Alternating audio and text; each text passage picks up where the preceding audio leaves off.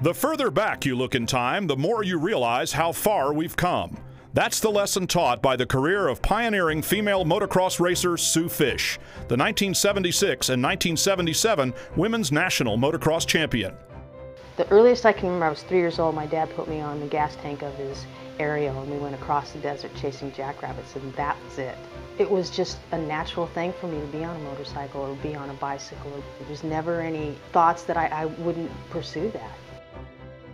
As one of the first female motocross racers to hold a professional racing license from the AMA, Fish raced head-to-head against male competitors and blazed a trail for future generations of women in racing. When I was young, I remember just idolizing Sue, and because she carried herself so well. Sue kind of brought a different level of commitment from the girls' side, and I loved motocross. I was so passionate about it. But yet, girls were kind of put in their place. Well, Sue was racing against the guys in the expert class at that time, and later on in the pro class. And it just kind of gave me hope that, you know, this was something I could pursue and maybe do for a long period of time. Nicknamed the Flying Fish, Sue raced primarily in the AMA 125cc National Motocross Championship. In 1978, Fish competed in the Subaru International Motorcycle Olympiad, a 2-day event encompassing all types of off-road racing.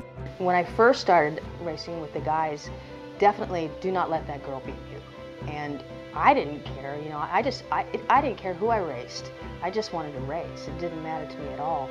And I learned pretty quickly how to ride aggressively because I didn't weigh as much as the other guys ride, and I ended up on the bottom of the pileups a lot, and that was it. I wasn't going to do that anymore.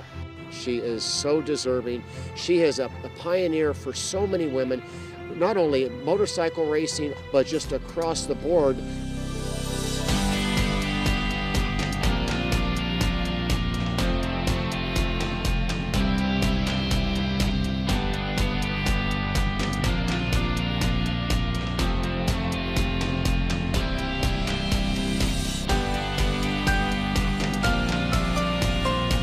For the women who are racing in the sport now and women in motorcycling, just really lets them see that, you know, there were people that came before that kind of set it all up so they can take the ball and run with it now.